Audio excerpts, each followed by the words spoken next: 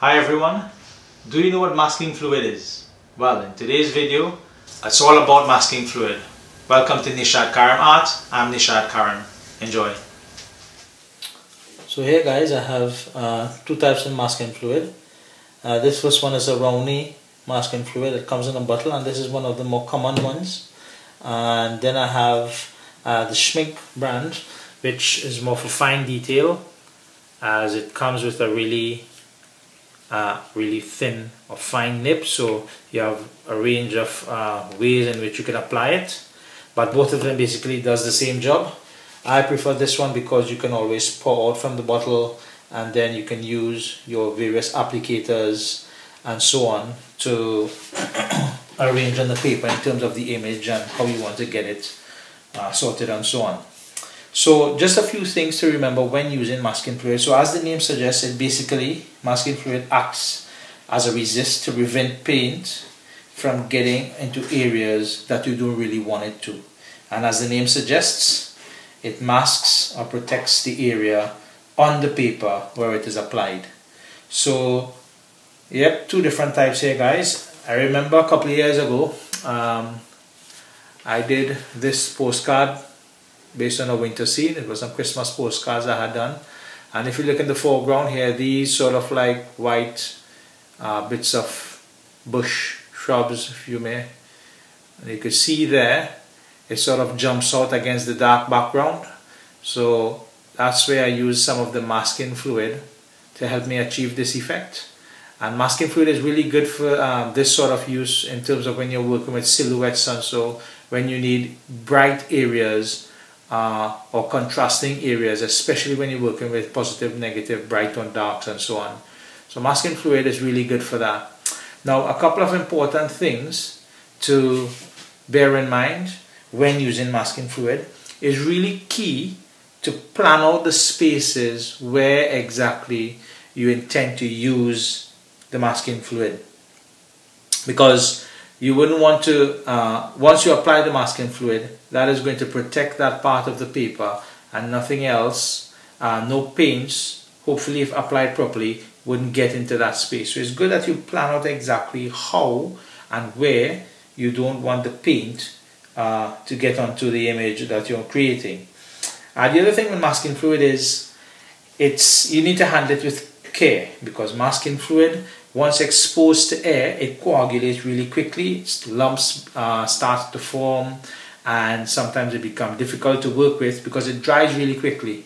So that's why with me, when I'm using this, I like to basically pour out some and then I can apply however I want, using really old paint brushes and old twigs and so on, because what happens is it gets so thick and it can ruin your brushes. So sometimes old hoghair brushes are sometimes the best one. Nylon brushes are not really good because the bristles, they don't really hold the liquid, the masking fluid too well. So you're limited in terms of the way you can apply the fluid itself. So I always try to use the end of old paint brushes, bits of old pointed sticks and toothpicks, and a variety. As you say, as you use it more often and you get accustomed, you build a bit more experience with it.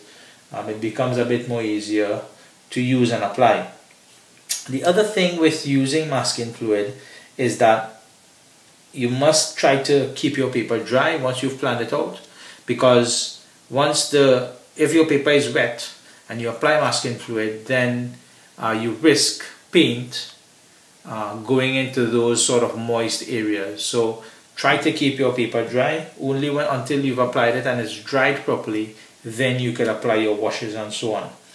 And the other thing to keep in mind is, obviously, when you're removing it, that you remove it carefully. It does hold on to the tooth of the paper really tightly, and sometimes if you're removing it, if you don't remove it with care, then you can remove large chunks of paper, and you could remove even piece of your painted areas or image along with it. So just a few things to keep in mind when you're cleaning your brushes. If you are using brushes and you don't have access to various other old materials to apply the masking fluid, then make sure that you use soapy water. Soapy water can get rid of the extra masking fluid from on whatever brush or whatever you're using to apply. So again, try to keep soapy water at hand, and if you're using directly from the bottle, make sure and cover the bottle properly, because again, exposure to air is basically masking fluids nightmare, it's its enemy. So just keep it away from open air, and you need to work a bit quickly when applying it. So I'm just going to show you a few different ways in which we can apply masking fluid. I'm just going to do quickly a couple examples. So just to quickly demonstrate, guys, I'm just going to put together a simple sort of like, let's say, some foliage, some leaves, trying to get the effect of leaves in the background, and a few that I want to mask off so that they sort of stand out in the foreground.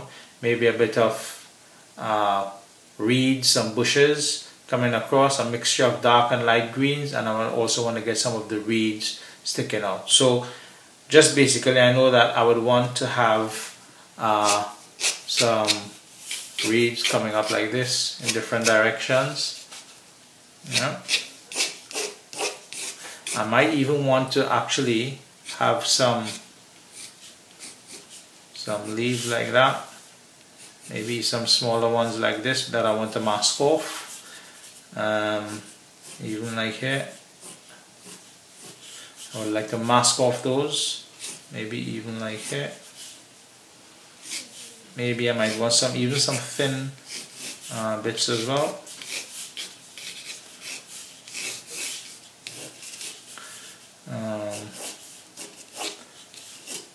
So make sure, remember, you're planning it, you're laying it out.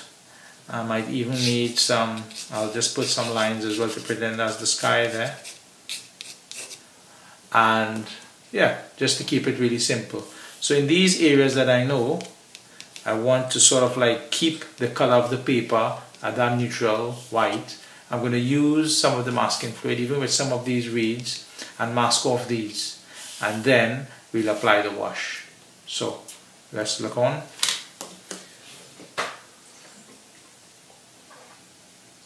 So I'm using very old, my son's old paintbrush, and I'm going to also use the back of it and also the bristles. So I'm going to simply start off with these little leaves here that I want to cover. And I'm just going to show you, I've poured out some here.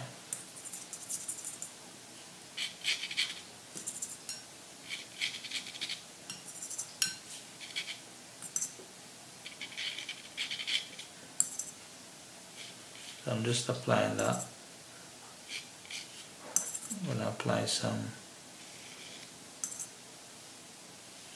thin lines, maybe like there.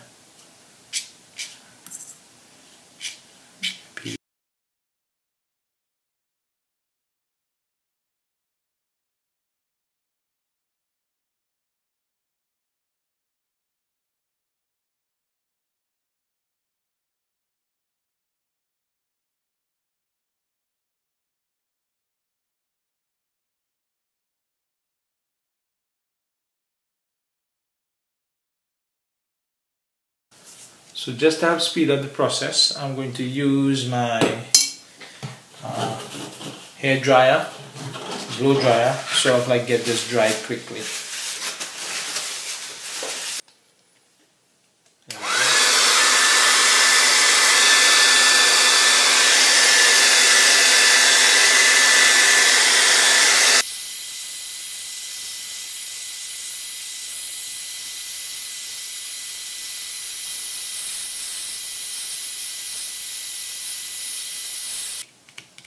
Yeah, so now I can start putting down my washes. So you can see as it's dried, it does sort of change color a bit, and you can see some nice little areas here, like that could be like reeds, some little marks in the sky, some little bits of leaves and so on there that could be standing out in terms of the foreground, a bit of bright ones. So I'm going to do a bit of dark green with some leaves in the back, bit of a blue sky, just to make up a sort of easy composition, just to show you how the masking fluid works. So let's see if we can apply some paint on there now and come up with a composition.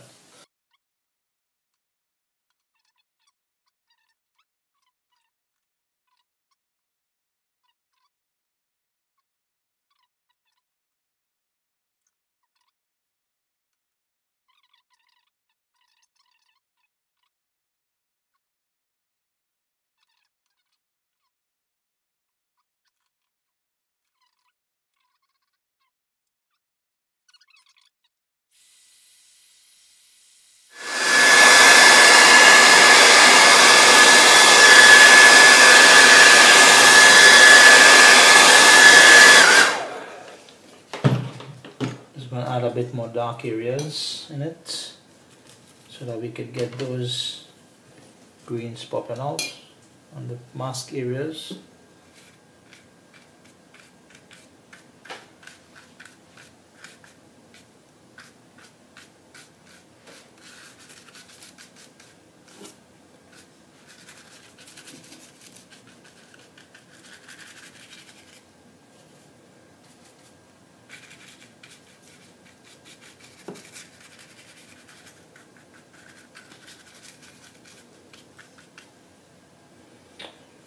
Right, so let's just dry up that bit.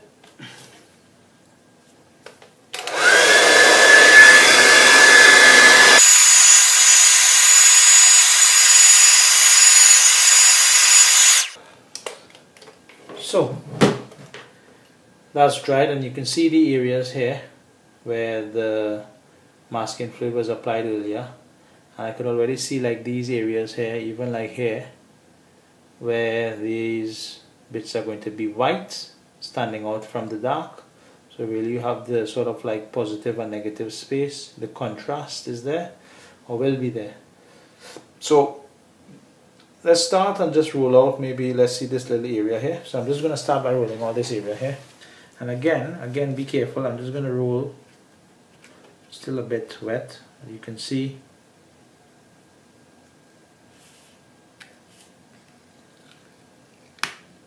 Coming out like that. And again, you don't want to pull out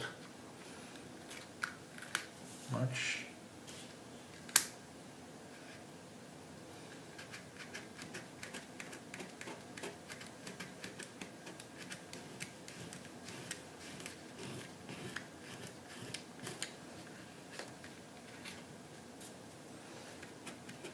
And you can see how bright that area is.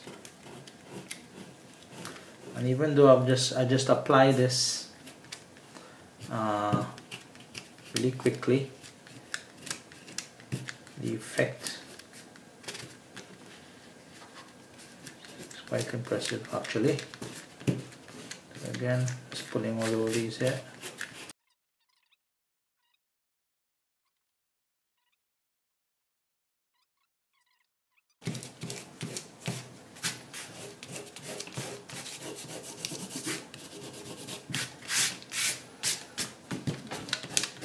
And then you can always go back and rework the image.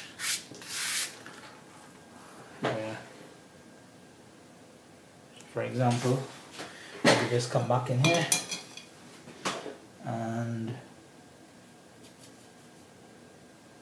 basically just rework this area here.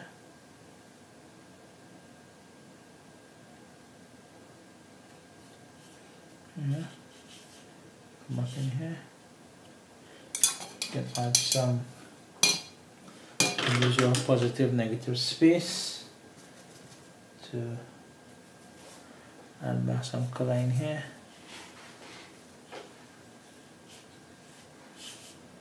Here maybe. Yeah.